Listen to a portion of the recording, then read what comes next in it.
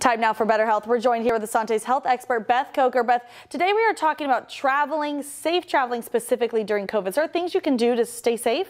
The obvious is if you're sick or you've been around anyone sick, don't travel, stay home. But the one thing experts tell us is before we take off on our travel, check with the CDC website or the WHO.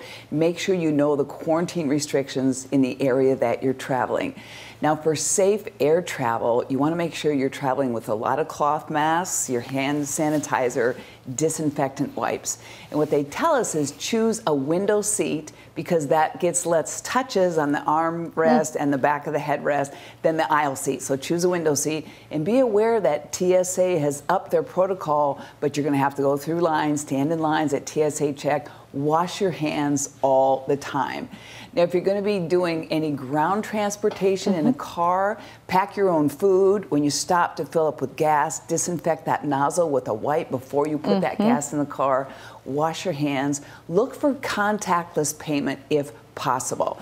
Use as minimal stops as you can when you're traveling by car, but wash your hands all the time. And if you happen to be with a group of people, good to have those windows down too. Get the air circulating. Those windows down. If you're going to ride in an Uber, don't ride with a bunch of people in an Uber. Airport shuttles, be aware of that 6-foot distancing. Just have your guard up at all times. Handle your own bags. The less someone else touches your personal things, the safer you're going to be. Smart. Okay, so what about concerns for hotels or vacation homes, Airbnbs? Should there be a concern there? Yes, and again, the experts warn us, check the websites. Look what that hotel infection control policy is.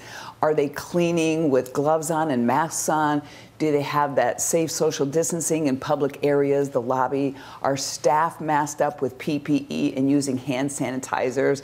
And one tip they give us is request a hotel room that's been vacant for 24 hours or more. At Airbnb, same thing. When you arrive at a vacation rental, wipe down high-touch surface areas, wash the dishes and silverware before you use anything.